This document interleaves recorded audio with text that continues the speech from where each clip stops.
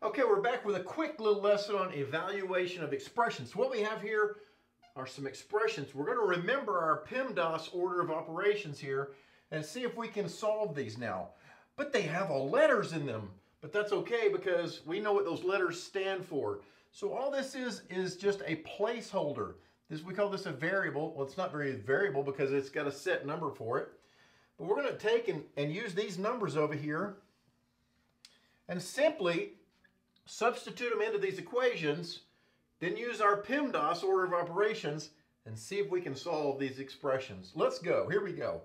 C plus A times B, right? When you just see an A and a B, that means that's times that, right? So here we go. Let's rewrite this. Let's plug in what we have over there. -4 plus A is -7 and B is 3. Okay?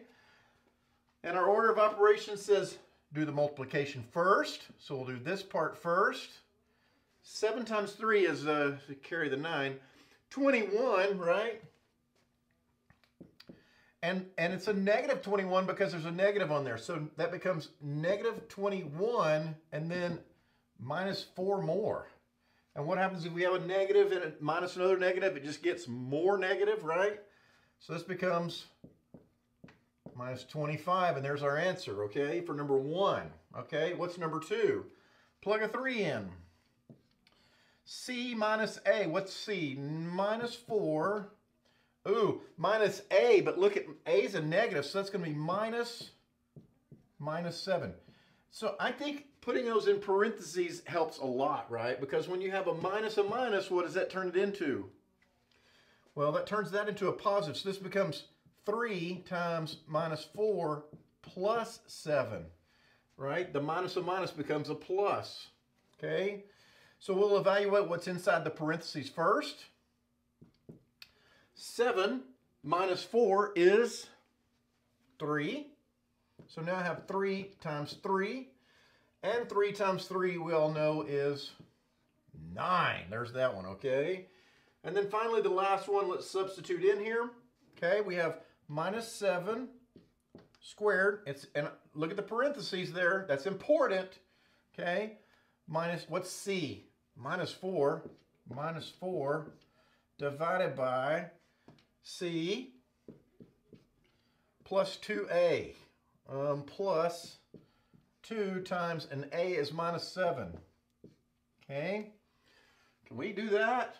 I don't know. It kind of looks hard. Well, one step at a time, okay? Let's do the parentheses first. We'll do the -7, and there's our exponent, right?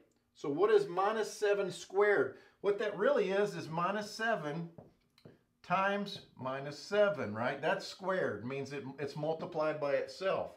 And what is a minus times a minus? A positive, right? So 7 times 7 is 49. So that becomes 49.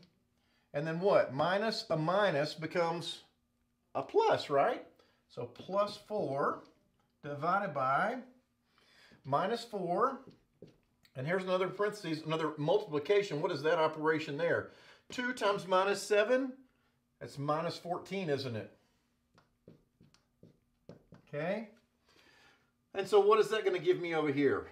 49 plus 4 is 53.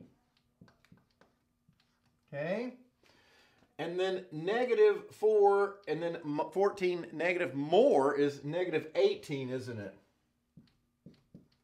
Okay, so we could write that as -53 over 18.